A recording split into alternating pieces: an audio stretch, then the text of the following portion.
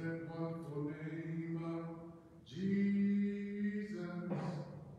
Bless that wonderful name of Jesus.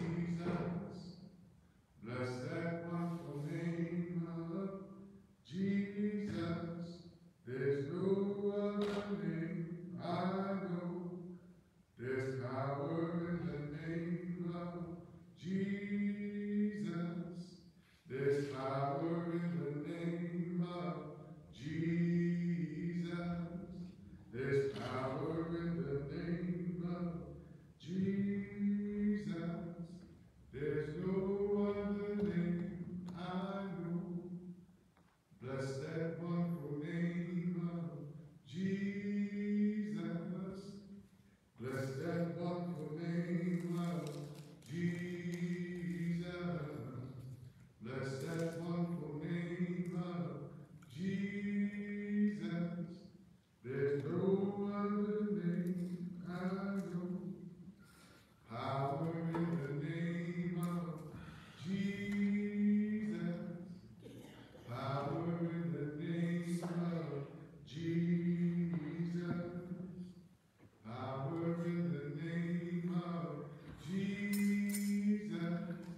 There's no other name I know.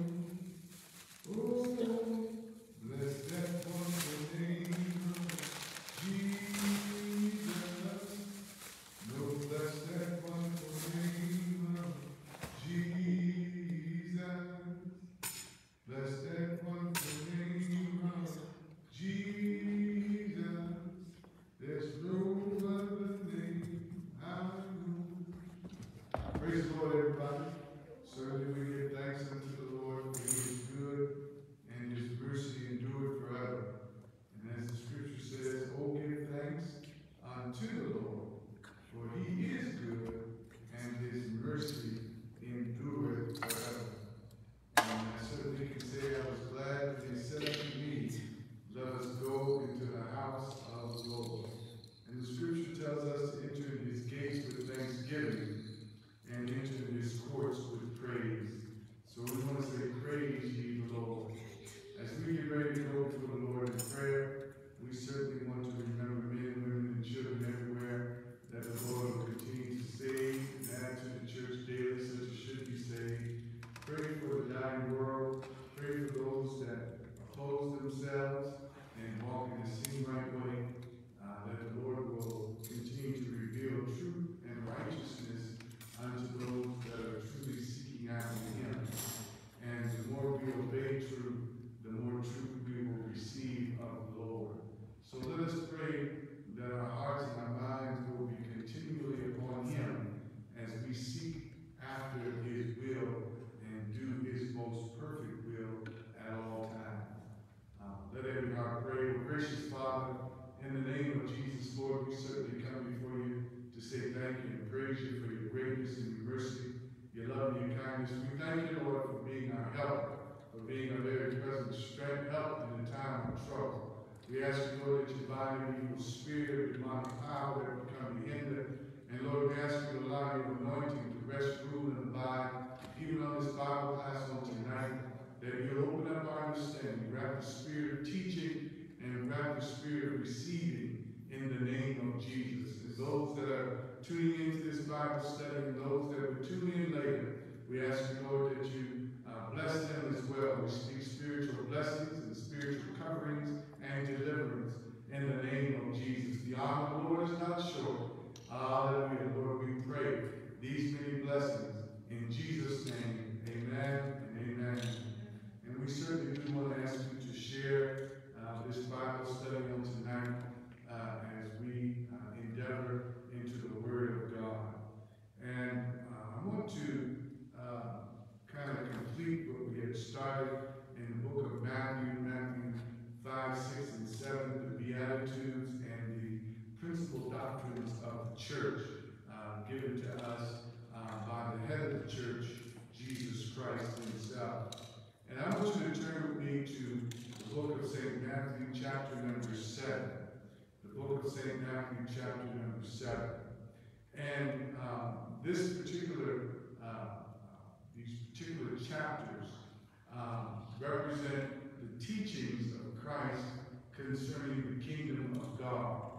And Matthew chapter 6 in verse 33, Jesus tells you, but seek ye first the kingdom of God and his righteousness. And he said, all these other things that you desire shall be added unto you. And so he's prioritizing what we should prioritize. And we should prioritize God's kingdom, because we live and abide in a kingdom that is representative of God. A kingdom, it represents a domain of God. And the current kingdom that we're in, the Bible tells us it's without observation. You can't see it, but it's in you. And the reason why it's in you is because God's principles, God's word dwells within you. So if the word of God and his principles are in you, and you have his spirit, the Holy Spirit, then the kingdom of heaven or the kingdom of God is within you. And the reason why I say that is because based on that information, that tells us how we ought to conduct ourselves, how we ought to live. And it's not a suggestion for kingdom citizens to live according to God's holy commands, but as I last stated, it is a command of God of how we ought to conduct ourselves as kingdom citizens. So as we move to Matthew chapter number 7, Matthew chapter number 7, and we want to finish and complete our study of Matthew 5, 6, and 7, and move on to the next teaching of the Lord. You know, God is good. He always prepares you for the next. Thank you, Lord. And we thank God that there is a next. So Matthew chapter number 7, and I want to begin reading at verse number 1. Matthew chapter 7, verse number 1. It says, "Judge not that ye be not judged. Judge not that ye be not judged." And this judgment that he's talking about, obviously the saints of God, we judge certain things, and we even judge one another at the appropriate time. But what Jesus is after here is dealing with our relationship one to another. Jesus himself made a profound statement. He said, I come not to judge or to condemn, but I came to save. And that's his primary purpose, is to save. And our primary purpose is to help to save one another. We are our brother's keeper. And we don't work in conjunction with the enemy. I have no heaven in hell. You have no heaven in hell. And God himself is the final judge. So what Jesus is after is that we don't judge other people's motives. We don't judge their motives. We don't judge the heart. And it is God that judges the heart. He looks upon the motives. And there's some reasons why we don't judge people to look down upon them or beyond others. And we should not hold negative opinions against our brothers or our sisters because that breeds a root of bitterness that can really spring up, the Bible says, and then be defiled. So what he's after here is if you hold a negative thought against your brother or your sister, then you're going to eventually have some negative behaviors toward your brother or your sister. And so we don't judge one another as far as looking on their actions or condemning their deeds and things such as that. That's what Jesus is after. So he says, judge not, that you be not judged. And once again, I said this, I'm going to say it again, that we do judge situations. We do judge conditions. You know, whether or not I should get involved, or whether or not that individual is doing something wrong. We are allowed to judge that. But what he's after is looking down on someone and judging their intent, judging their motives. There's two words that we should look at here. Judgment and discernment. Judgment and discernment. And what he's after here, when we think of judgment, is literally pronouncing a sentence upon someone. And we are not in a position to, I'm talking about in general, pronouncing sentences upon people. Now, people in leadership, they especially in the church, to help with church discipline, God gives them authority to pronounce judgment upon a situation or a condition that involves a person. But in general, this is what the scripture is talking about here. It's in general. We don't absent from being in leadership, we don't judge one another to pronounce a sentence upon them. And that gave you two words, judgment. I know I'm probably talking a whole bunch here, but I'm trying to explain my position. Y'all help me out. If y'all say, hey, Pastor, you confusing me, raise your hand. But when we talk about discernment, then discernment, judgment is pronouncing a sentence. Discernment is looking for the truth of a matter. And we should always seek to look for the truth of a matter. All right? And I always liken it to this. When there's an accident, generally two people show up. The police and the ambulance. You know, they show up. And the police are looking for primarily who's at fault. Who has the issue here? Who's at fault? When the ambulance show up, they ain't looking at who is at fault, but they're looking at how can I help? What can we do to heal? What can we do to make this situation better? And that's what we should be doing when we interact with our brother or our sister, to look towards making the situation better. Amen?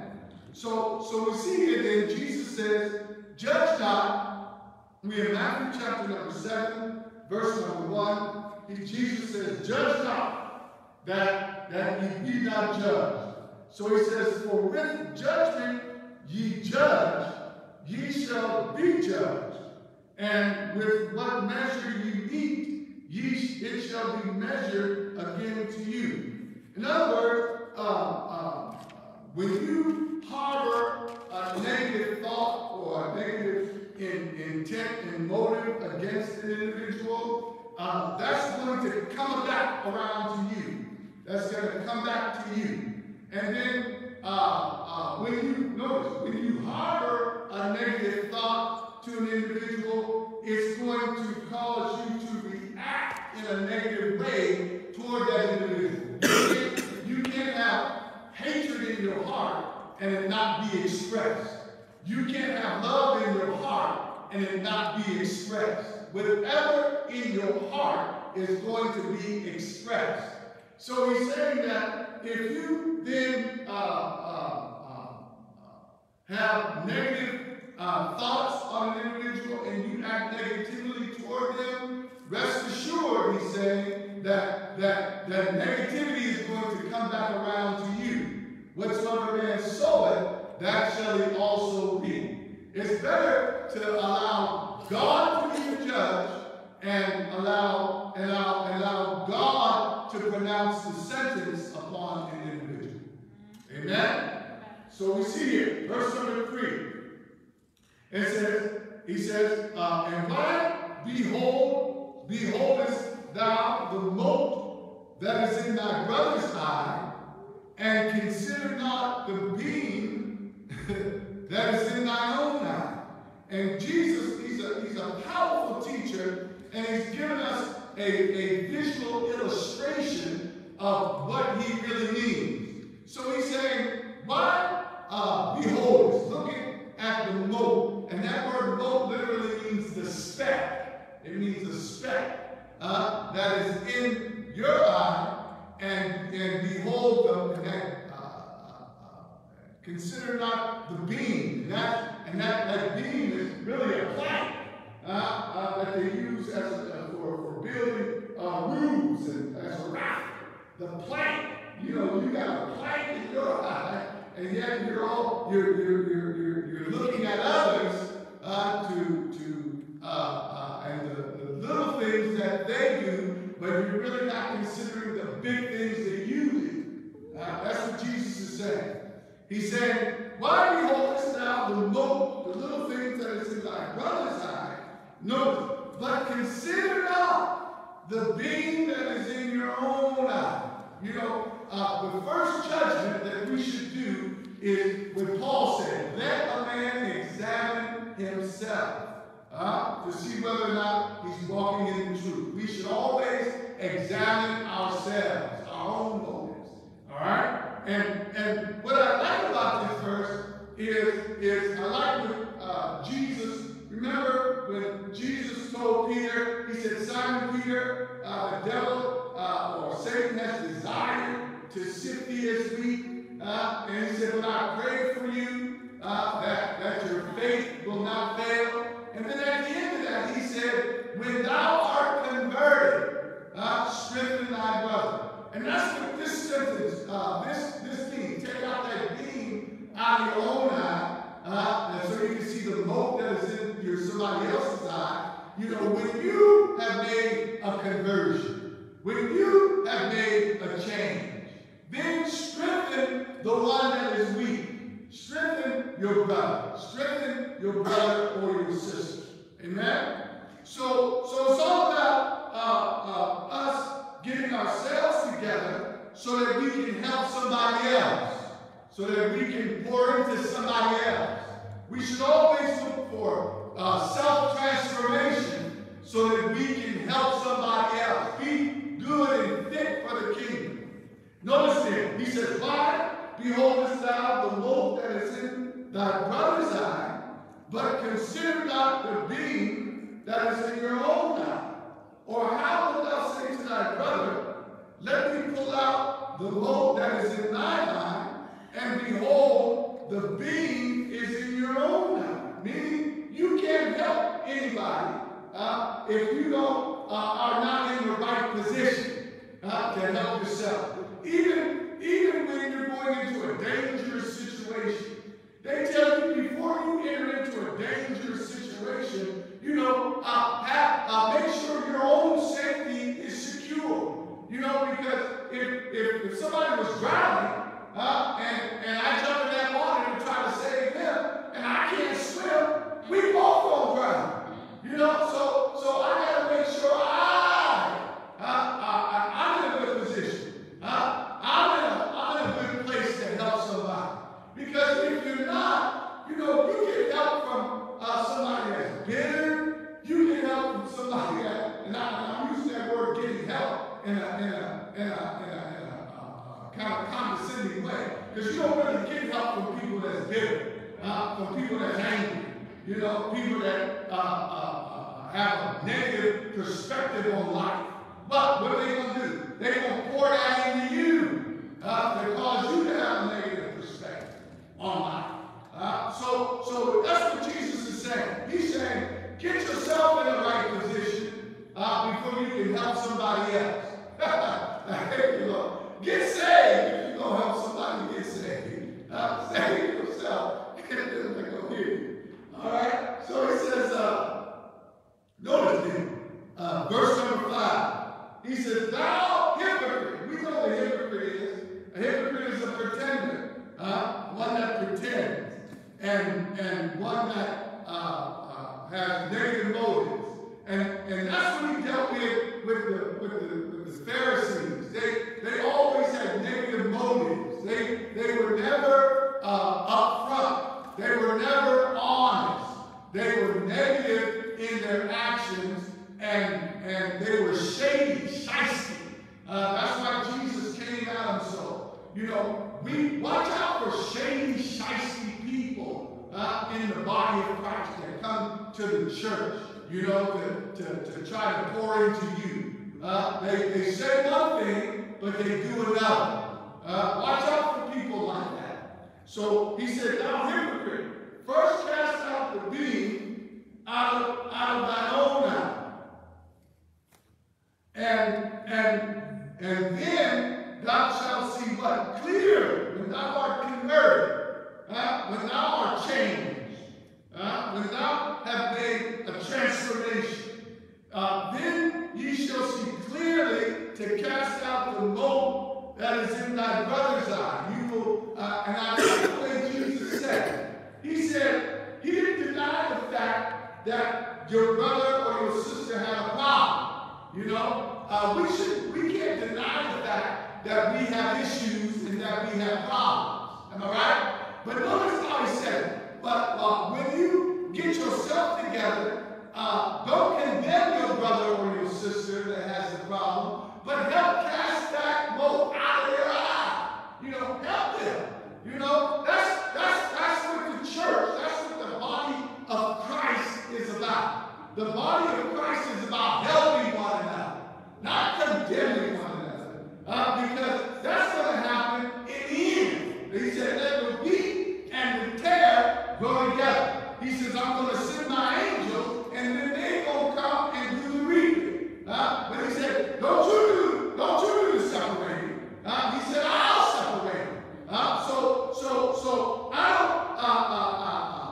we have to work together as a unit to help each other. Amen. We're all in the same boat, trying to get to the same destination. And that's the reason why he gives us gifts for the body. He gave some pastors, he gave some prophets, some apostles, some teachers, some evangelists, for what? The perfecting of the saints, for the work of the ministry, for the edifying, for the building up of the body of Christ. Amen? So he gave those gifts so that we can all come to the knowledge of the truth, unto a perfect man. Hallelujah. And as we are helping one another to grow, then you know, that has to be intermingled with love. It has to be intermingled with forgiveness. It has to be intermingled with the purpose and the mission of Christ. Amen. That's his mission. His mission was to save those that were lost. Jesus fellowshiped with sinners. He fellowshiped with sinners. And he helped them. Those Mary Magdalene was a harlot. Jesus transformed her life. Hallelujah. And Peter, he was a quick mouth speaker. He was a knife carrier. And he had some issues. He's a cusser. But Jesus, he transformed his life. Even Judas, a thief. Jesus called him in. He knew he was a thief and was trying to help him. Because that was the mission. That was the purpose for which Christ came to this world. And that ought to be our purpose as well. Hey, Lord. Hallelujah. We all got issues. We all got habits. Amen. We all got problems. Amen. Hallelujah. So therefore, we ought to be helpers one to another. Amen. You guys hear that? No. Oh, okay. Amen. Hallelujah. What verse we in? Matthew 6. Chapter number 7 and verse number 6. All right. He said, maybe 5 again. Thank you, Jesus. He said, thou hypocrite, first. Jesus invited himself. Thank you, Lord. Thou hypocrite. Thou hypocrite, first cast out the beam out of your own eye, that thou mayest see clearly to cast out the mote or the speck that is of thy brother's eye. So when you get yourself together, don't leave your brother hanging, your sister hanging. Amen? Help them. Amen? Why? Because we are helpers one to another. Are we supposed to bear one another's burdens? Amen. Absolutely. We're supposed to bear one another's burdens. You know, people in a family unit, we get on each other's nerves. People in a family, they get on each other's nerves. They work that nerve. Amen. But you know, some rational thoughts kick in. That love kicks in. Covers a multitude of faults and sins. You know, and you know, that's what should kick in the body of Christ. That love should kick in. Even though we may get on one another's nerves, we sit in the same boat, trying to serve the same God to meet the same destination. The beauty of this is what I'm trying to get you to see, is God has put in each of us gifts that we need to help make the journey. I'm not fooling myself. I need everybody's gift that's in this house to help me to make my journey. And so forth and so on. We need everyone's gift and in the house to help make the journey. And, you know, even those that are walking in a seem-like way, thank you, Lord, God has put in them gifts that are irrevocable. The gifts and the callings of God are without repentance, meaning that they're irrevocable. They may not be operating in the fullness of walking with God, but their gift, if they decide to use it, can be effectual. It can make a difference in our life. Amen? Hallelujah. I'm teaching up in here. If you receive the teaching, this is mature teaching right now. Because even a drunk person can tell you about Jesus if they're telling you really about Jesus. And if you receive it, you can be saved and they can be lost. Amen? Some people got gifts. Everybody has gifts. Amen? That can be utilized to build up the body of Christ. And notice, he gives the gift and it comes without repentance. Meaning that they can operate in that gift even though they don't fully repent and walk with God. Hallelujah. That's what the church operates in. Yes, sir. Bishop, I was just thinking, a lot of times we don't understand one another. Right. We don't understand one another, but because we don't understand one another doesn't mean that we should be at odds with one another. We should show the love of God towards one another. And God will straighten out whatever it needs to be straightened out. But, you know, the Bible says, don't judge another man's servant. And so we are God's servants, and God will do that judging. But what the devil wants is for us to keep having division among the people. And as long as he has us divided, then we can't prevail. And that prevailing means that God can't show his mighty hand in the midst of us. In the midst of us. And that scripture that you quoted, not judging another man's servant, is literally meaning don't condemn God's servant. We can't condemn one another. Amen? And that's the way of God. Amen? I can't condemn you, you can't condemn me. Amen? Hallelujah. This is good stuff here. This is good stuff. Notice. Verse number 6.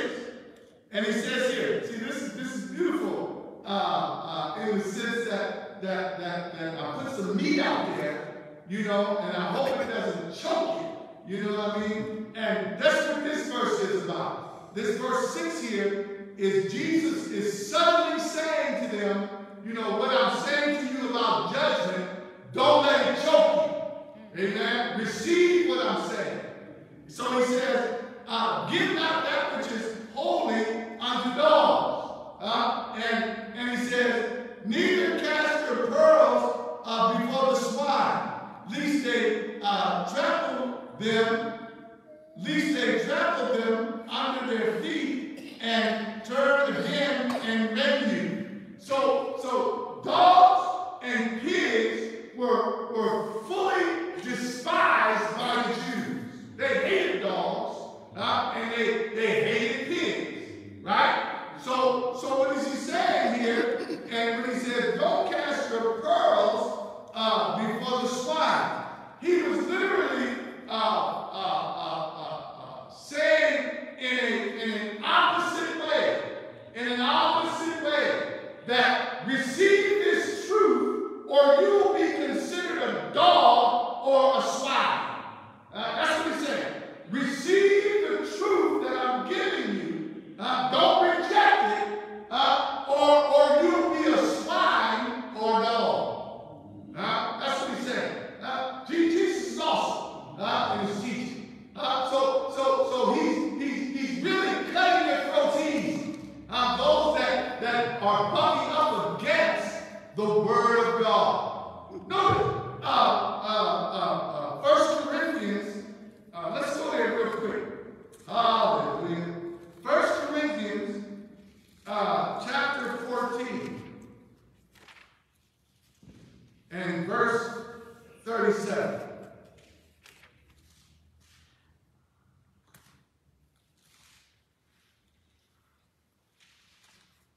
We have to say amen. All right, he says, if any man think himself to be a prophet or spiritual, let him acknowledge that the things that I write unto you are what? The commandments of the Lord. So when Jesus is teaching here, he said, if you think yourself spiritual, then acknowledge what I have said unto you. Verily, verily, what I have said unto you. If you are a prophet, acknowledge then the word of God. Don't buck up against it. Don't resist it. Receive it. Don't be a dog. Don't be a swine. And Jesus used those words intentionally. If I wasn't on camera, I say something. You know how we can use some words that will really cut to the quick. That really cut to the quick and really offend you to make you think. Some words, you know, some people can call you a name, but if they call you that certain name,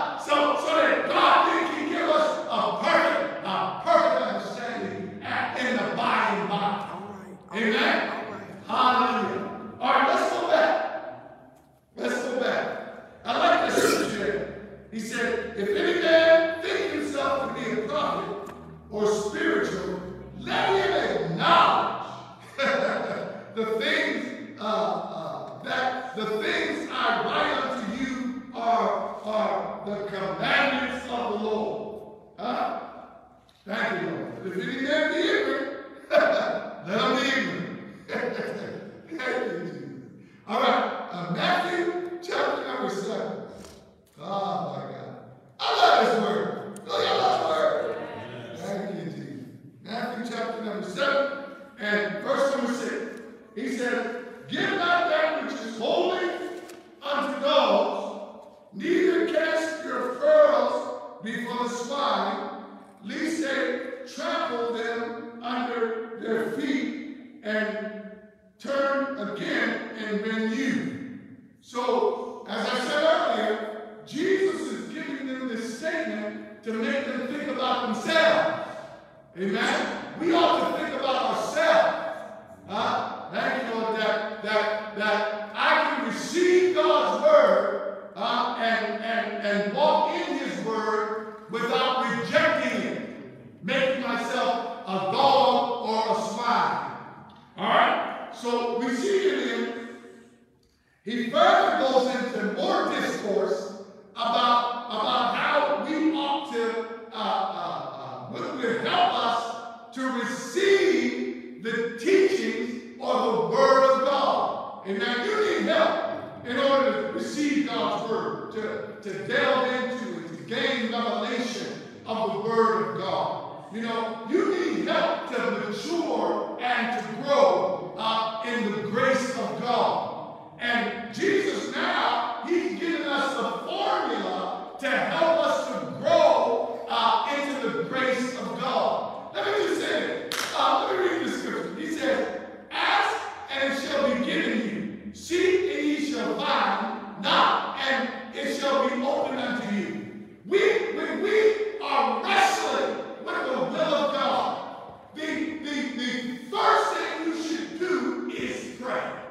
Amen.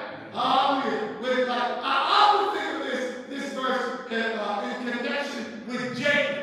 When Jacob had to go back and to face Esau, something he didn't really want to do, but he knew that his divine connection was back over there in his homeland. And he created a mess for himself. Hallelujah, by gaining his birthright in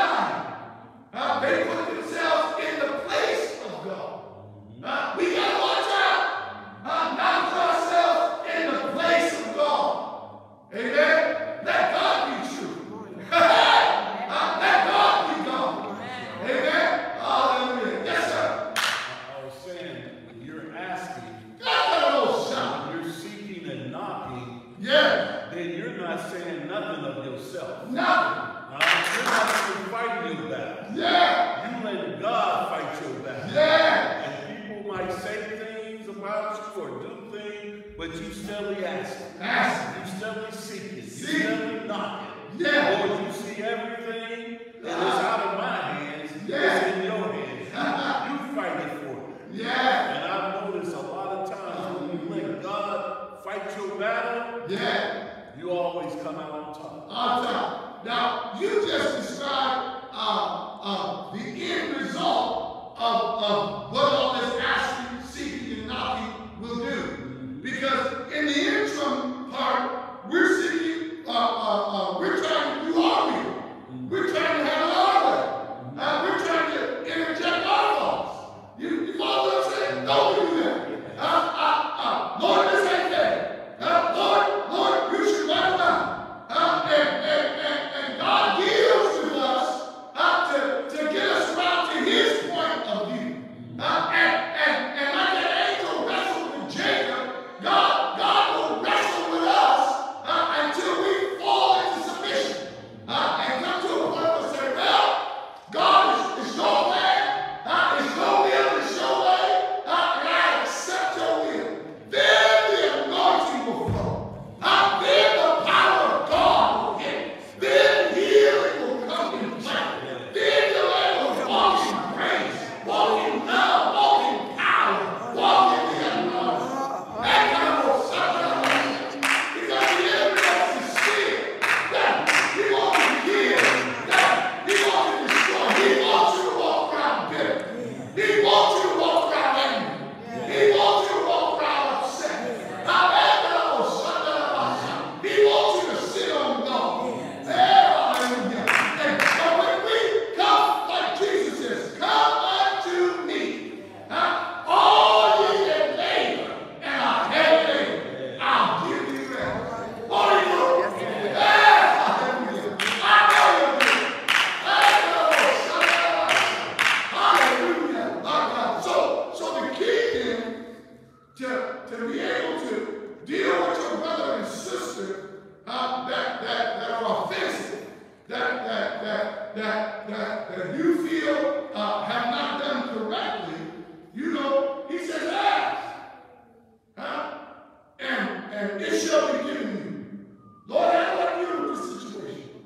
Seek. Search the scriptures. And then be consistent. That whole acronym means ask. Ask. Ask, A, C, S, and K. Now, ask. Keep on knocking. Keep on seeking. I like Peter.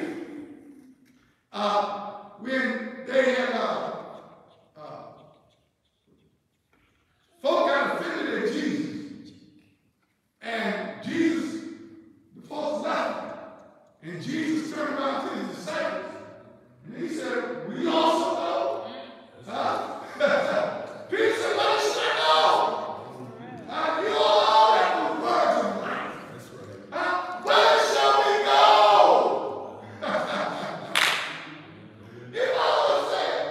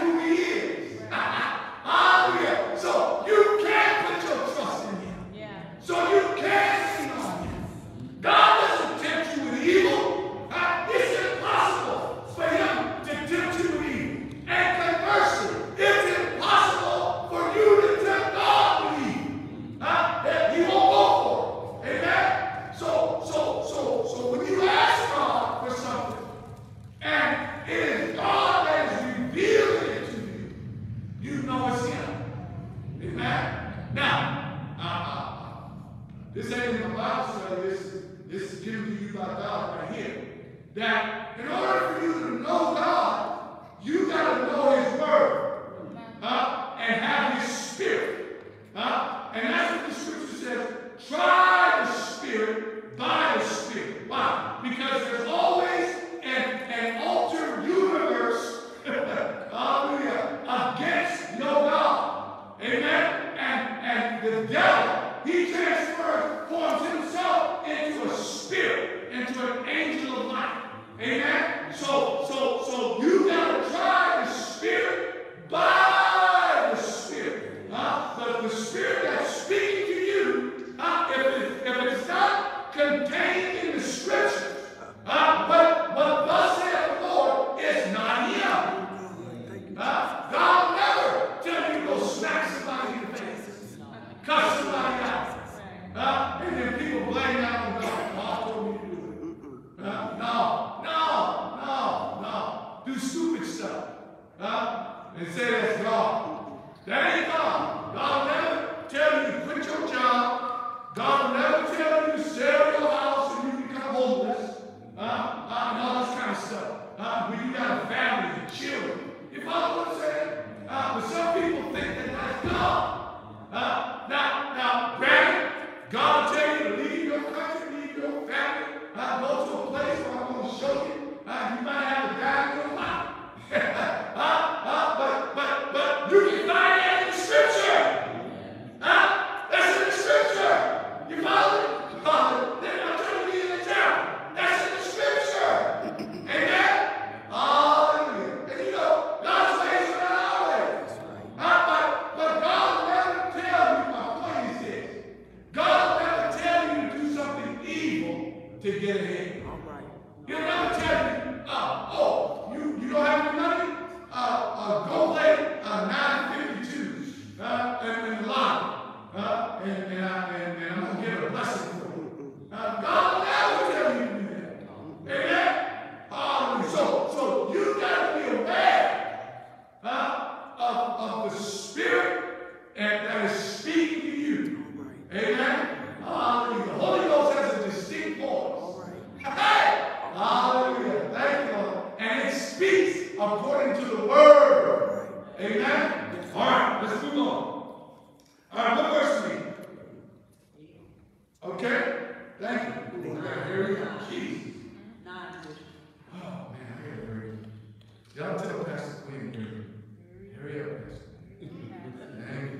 I want to get you this whole chapter. Oh, Jesus. This guy hurry up. Thank you, Lord. All right. What verse we in? Matthew 7 and 9. All right, Matthew 7 and 9. All right. Can you read from it? All right, maybe that'll help. Or what man is there of you, whom of his son asks bread, will he give him a stone? All right, now see this analogy here we can use of God and His sovereignty and who He is, His character. Amen. God is love, and there's no hatred, Trillon would say, in Him like that. You know, because He's completely love. God is light, so there's no darkness in Him. There's no sin in God at all. Amen. And all of God's motives and His ways are perfect. Amen. And we can trust Him. All right. So in other words, God is unchangeable. You can't change God. You can't manipulate God. He'll always be God. He's God all by Himself. When he wanted to make promise to Abraham, when he couldn't find nobody else greater to swear by, the Scripture said He swore by Himself. Blessing, I will bless Him. He changes not. And He changes not for our benefit. For our benefit. So we can reap the benefit of an unchangeable, unmovable, immutable God. In fact, we change. Amen. We ought to thank God that we can change. Amen. Why? Because we were born in sin, shaped in iniquity. I don't want to live from eternity in a sinful condition. So God has given us the ability to change. And that's where we get the words transformation. That's where we get the words conversion from, right? Because we need an ability to change. And I thank God that I can change because I love reefer. And you know, if I still love reefer, I'd be smoking. But because God changed my life, I can leave reefer alone. I'll leave you never change. Come on here, somebody. Y'all see what I'm saying? Hallelujah. Thank you, Lord. Y'all see what I'm saying? That evil that you love, you need to thank God that you're able to fall in love with it and change. Hallelujah. Set your affections. Things of love. Hallelujah. Woo. Hallelujah. Man, I'm getting excited myself over here. Hallelujah. You know, when you think about your life, even when you're down on yourself and you've been walking with God for a little while, you can look back over your life and you should see some change that should cause you to rejoice and give thanks unto the Lord. Yeah. Hallelujah. Thank God that I may not be what I want to be, but I'm sure not what I used to be. Hallelujah. Thank God. Hallelujah. That I know God is able to keep me. Hallelujah. Hallelujah. All right, read now. 10. Or if he asks a fish, will they give him a serpent? All right, now, the point in saying all that is because when we look at the unchangeable God, and when we seek God, we should seek him with the mindset that God never changes, that he's holy, and that he won't give you anything that will harm or hurt you. Not even all your tests and trials have to come through God, weighed in balance. Am I right? And with every test and every trial, God himself has made sure that there's an escape route. He's already made a way of escape. Amen? All right, read. 11. If ye then, being evil, know how to give good gifts unto your children, how much more shall your Father which is in heaven give good things to them that ask him? Now no, he said, you being evil, compare yourself. And even in your evilness, you can be kind to your children. You can help your children. So he said, you being evil, know how to do what? Give good gifts unto your children. How much more shall your Father which is in heaven give good things to them that ask him? See, how much more? How much more shall God help those that ask him? Amen. God wants to help us. And he should always be our first line of defense. Amen. Always be our first choice. There was one person that was talking to me. They said, well, I did all this, Pastor, and I'm just so trusting God. And the thought came to my mind, you should have trusted God in the first place. You know how we use God as the last resort? No. Hey, we do. I ain't too many amen. Hey, we use him as the last resort when he wants to be first. He should be your first line of defense. And no, if he's your first line of defense, then he should be your only line of defense. Hallelujah. Amen. Hallelujah. Thank you. Keep living and he will be your last line of defense. Your first and last. Yeah. Just keep living. All right, read.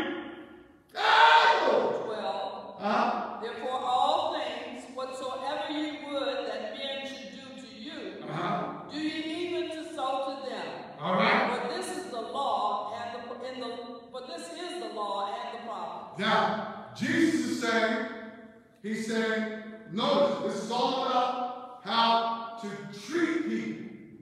Amen? This whole 7th chapter here is about how to treat people, you know, in the body of Christ.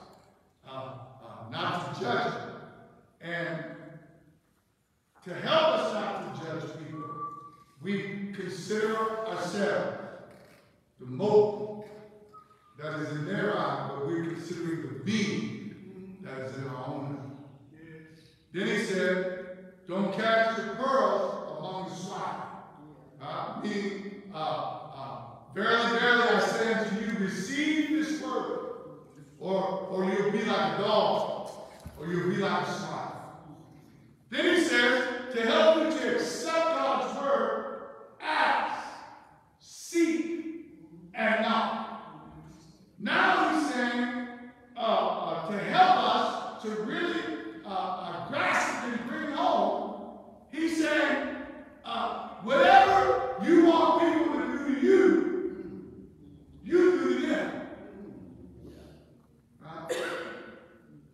If you were guilty and I can't say out of the way, when you want people talking about you, spreading your business, being the topic of the conversation, or would you want them to pray for you, to help you? You see me needing help. I know I would want you to come help me. Amen? And any person in my mind would think like that. So Jesus is saying that whatever you think, whatever you would do for yourself, do that for somebody else that is going through, that is out of the way, that is guilty. You follow? Treat them the way you want to be treated. And you know, he taught us earlier. He said, blessed are the merciful, for they shall do what? Receive mercy. Now, I got the goods on you. I know you're guilty. You know? And I can prove that you're guilty. So what am I going to do with that information? Will I go tell them about it?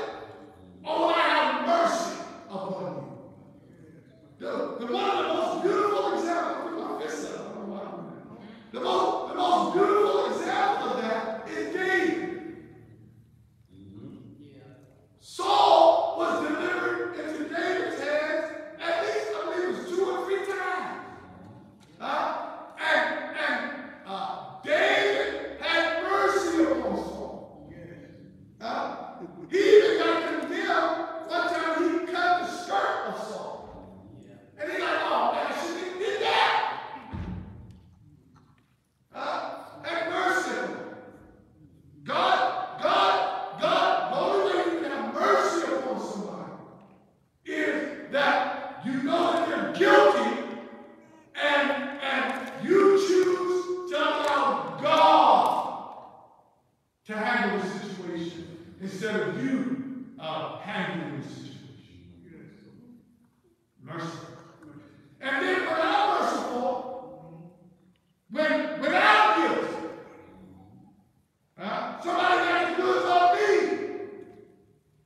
God will touch your heart to show me mercy.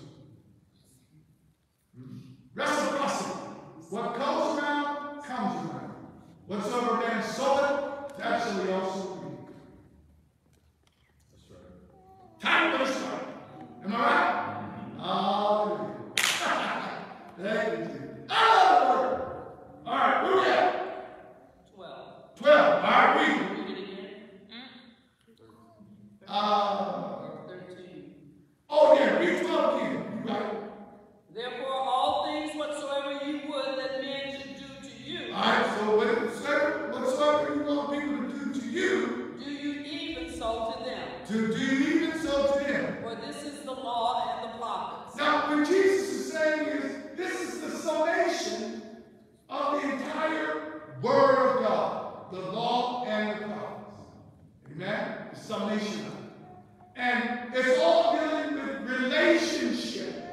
what he's talking about here. God so loved the world that he gave. That's talked about in the prophets. The 10 Commandments, the first 4 deal with our relationship with God. The last 6 deal with our relationship with one another. If you study the 10 Commandments, you'll find out what I'm telling you is true. It's all about relationship. Follow peace with all men and holiness, which is a relationship. Without that relationship, no man will see the Lord. Amen? Hallelujah. Thank you. So notice it. All right, verse 13. Enter ye in at the straight gate. For wide is the gate, and broad is the way that leadeth to destruction. Now he's talking about here, when I talk about relationship, he says, enter ye in at the straight gate. An entrance is an entrance way. It's an opening. Right? Now notice, he says, enter ye in at the straight gate. All right? And he's also giving you a parable about a broad way.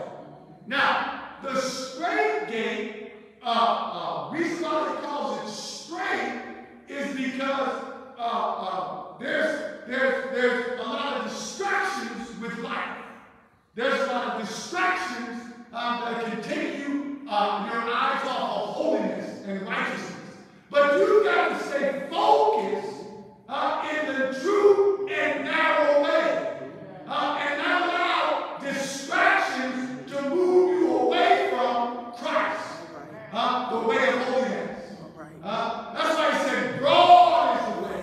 Because the broadness is a lot of distractions. Amen? There's a lot of distractions. You got to fight to keep yourself away from all the distractions that even probably came upon you today.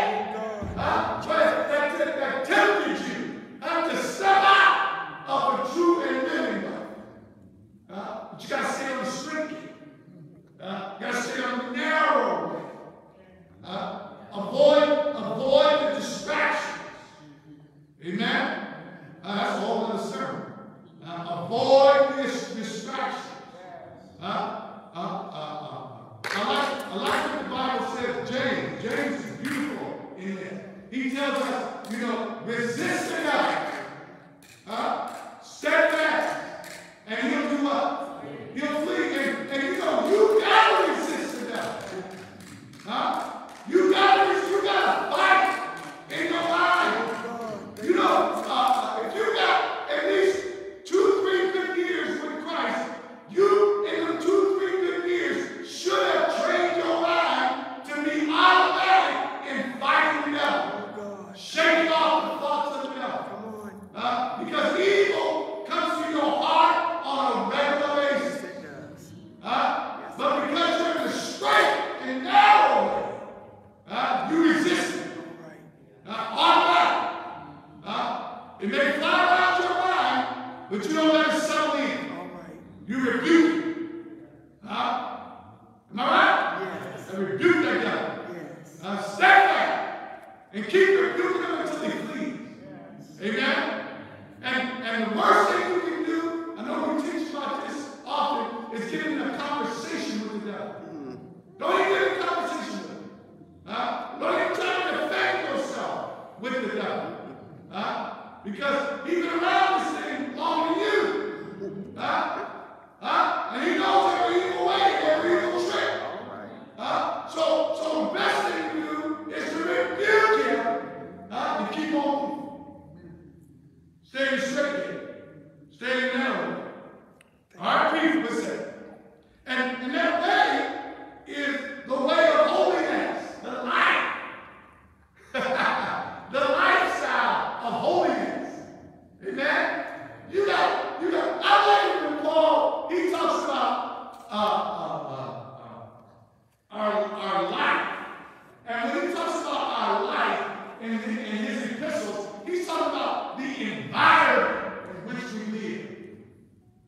If holiness is in you,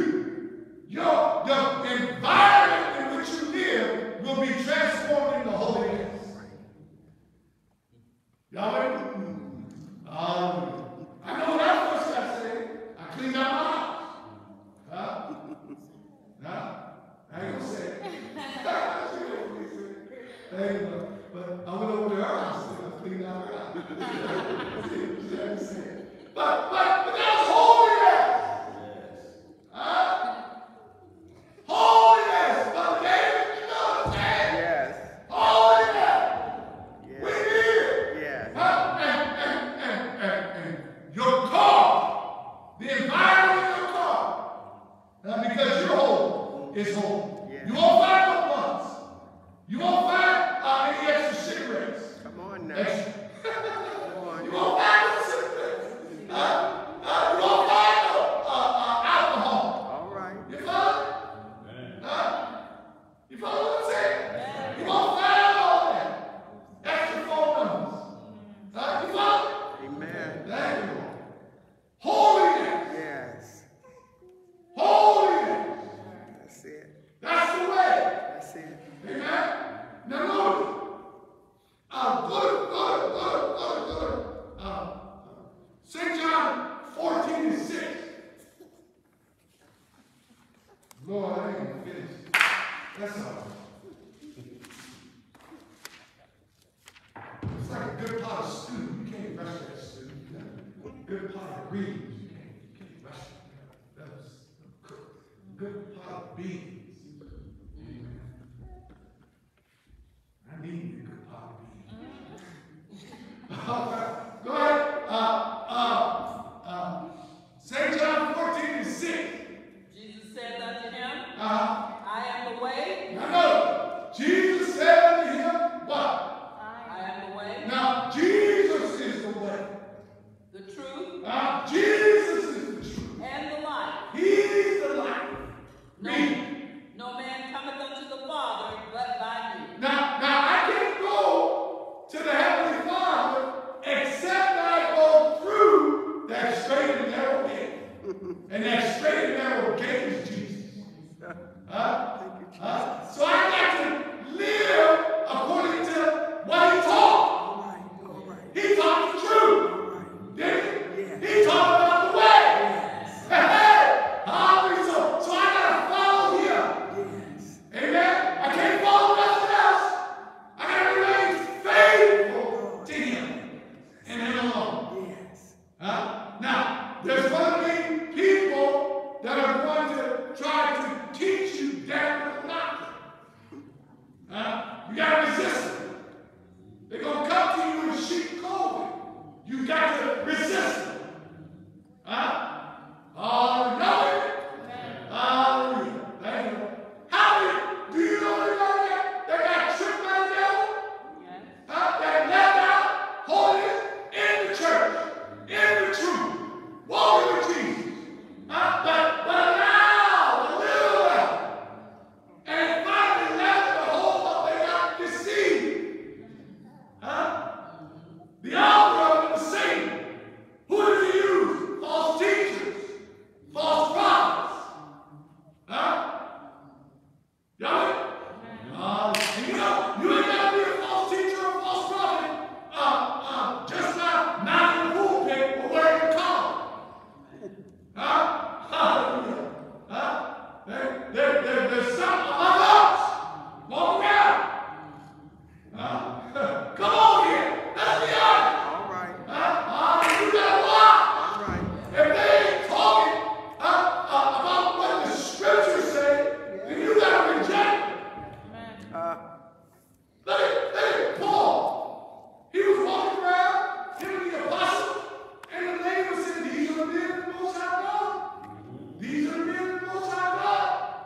These are the men of the Most High God. And the spirit of discernment, not the spirit of judgment, the spirit of discernment hit Paul. He said, you the devil. Rebuke that spirit off her. That demonic spirit. Rebuke it off of her. And the people that are sitting got mad. She got delivered. They got mad. Hallelujah. Thank you, Jesus. Paul discerned. So everybody calling you the man or the woman of God, you know. Yeah. But if they keep saying it, now it's a different way. You got to discern it. Be careful. Am I right? All right, where we at? Want to go back to Matthew? Or Yeah, go back to Matthew. Matthew 7:17. All right. Hey! Enter ye in at the straight gate. All right, Jesus said, now look, he said, come by me. He's the straight gate. Come by me.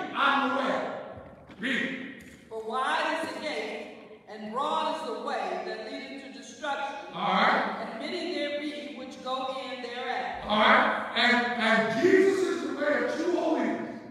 There's other ways that are being portrayed to us as true holiness. Rejected. Amen? All right, read. Because straight is the gate, and narrow is the way which leadeth unto life, and few there be that find it. Now, compared to the world, not everybody will be saved. Amen? So, compared to the world, it's only going to be a few. The few is going to be a great number, don't get me wrong. But we compared to everybody that has lived, those that are going to be lost are going to be greater than the number that's going to be saved. I give you a parable to kind of fit that scenario. The seed and the soul. Some fell by the wayside. Some fell upon stony ground. Some fell among thorns. Some fell upon good ground. 1 out of 4. Follow? What's that percentage? 25%. Follow? So to us, to help motivate us, we should value our place over here in holiness. Yes. Am I right? It's being great. And don't lose out. You know, when I was first checking my credit scores, this is like in the 90s, my stuff was jacked up. I'm telling the truth. And what motivated me, you know, was when I would check it, they don't have it on there now, but then they had your score. When I first started out, they said you are at the bottom 20% of people that are in your profile. You know what I mean? So I'm like 20%. That motivated me. No, I can't be with y'all.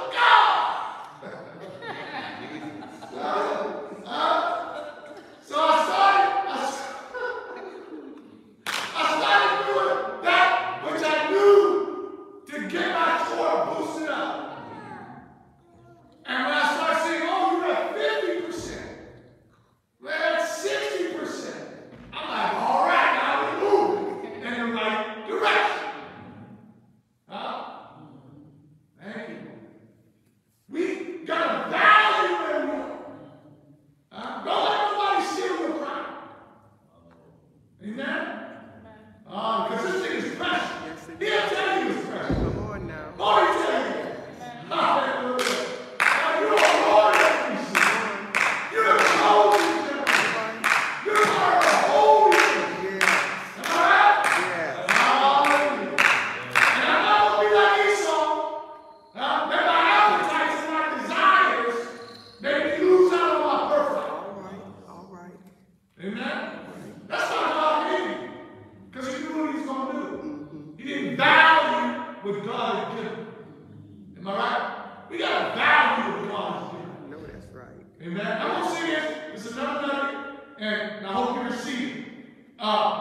Accept who you are in him and the tools and the gifts that he gave you. Don't look over and think that the grass is greener on the other side.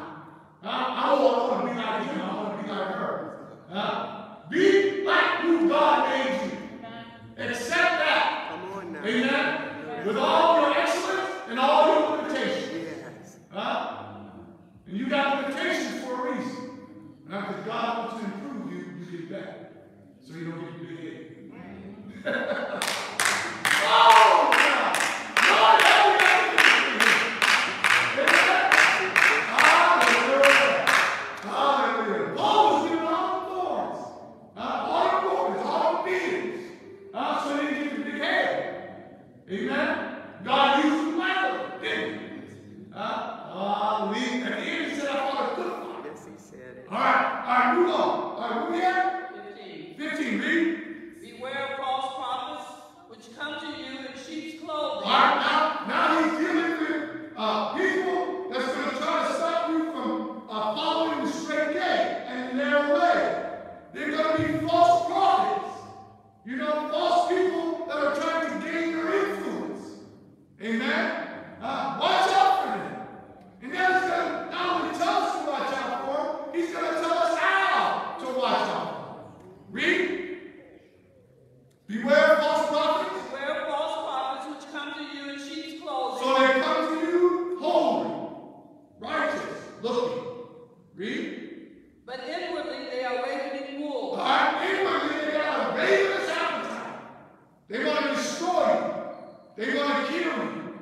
Amen? Beware when everybody speaks well of you. Beware of people that's always trying to give you something. Get on your good side. Watch out for that. Every time they see you, they got 10 other words to describe you. Watch out for that. Thank you, Lord.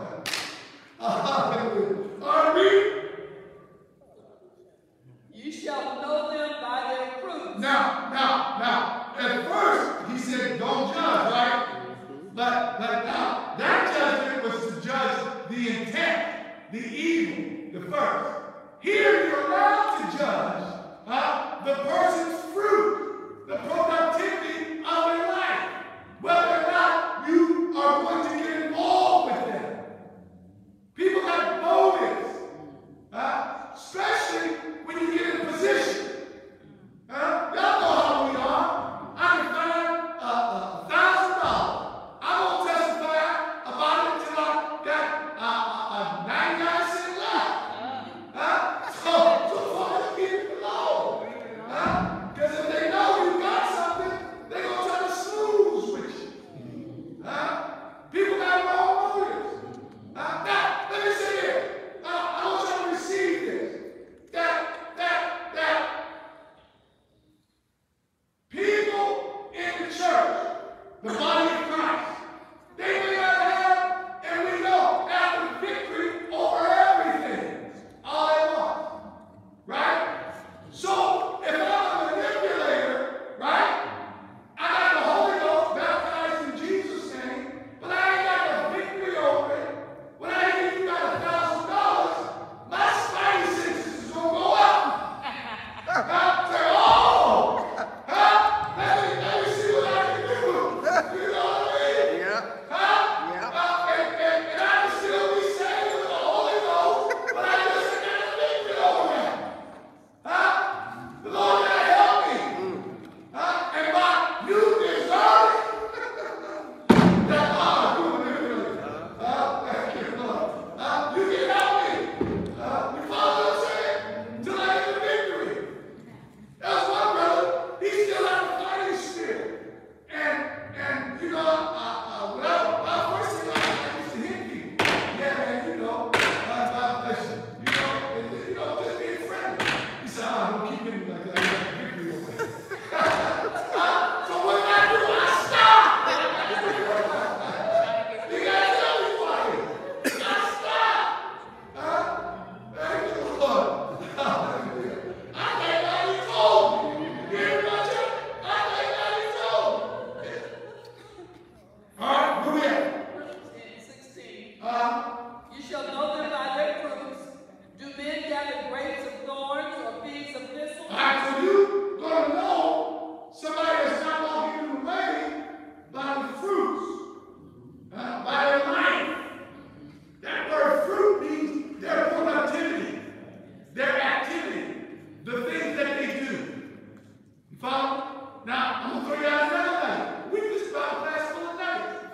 You know, you got how you know an individual that ain't walking in the truth is by you dealing with it, right?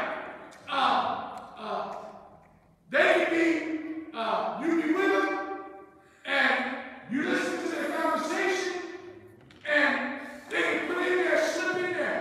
Well, you know, I was filling out this application, you know how I was, and you know, they had this one question on there, and I didn't answer it totally truthfully. I just tried to get close to the truth. You know, God understands.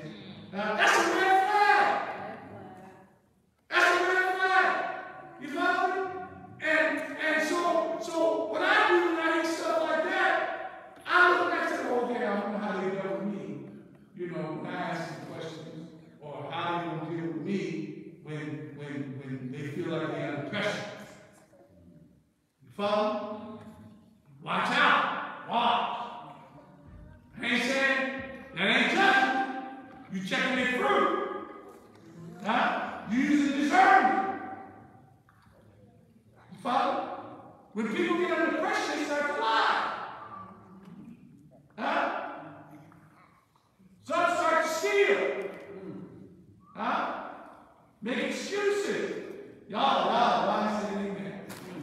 Amen. Don't be. I say don't be.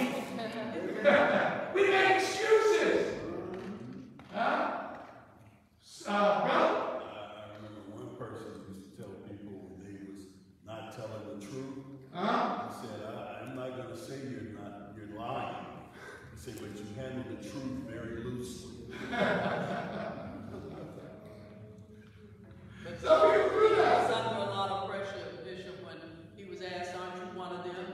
Aren't you? Yeah. And he was under so much pressure, he said, no, I don't know. No. I don't even know them. No. Yeah. He didn't have good fruit at that time. But notice, he wouldn't bear the right fruit, but Jesus kept pruning him. He pruned him. He helped him. Am I right? We may see people not bearing the right fruit, but we still got to help them. Prune them. Am I right? I read. Oh, Jesus. What verse are you in? 18, no, 17. Even so, every good tree bringeth forth good fruit, but a corrupt tree bringeth forth evil fruit. Now, I liken this scripture unto God. God cannot bring forth evil fruit at all. Right? And we ought to be like God. Am I right? So our goal is not to bring forth any evil fruit. It should not be our goal. Even though there's some evil within us that's trying to bring forth its fruit. We're all fighting against evil, our evil nature, our evil desires. And the truth of the matter is, you're always going to be combating that until you fall asleep in Christ. You're never going to get rid of evil trying to overtake you until you fall asleep in Christ or you call away. So you've got to always be on alert.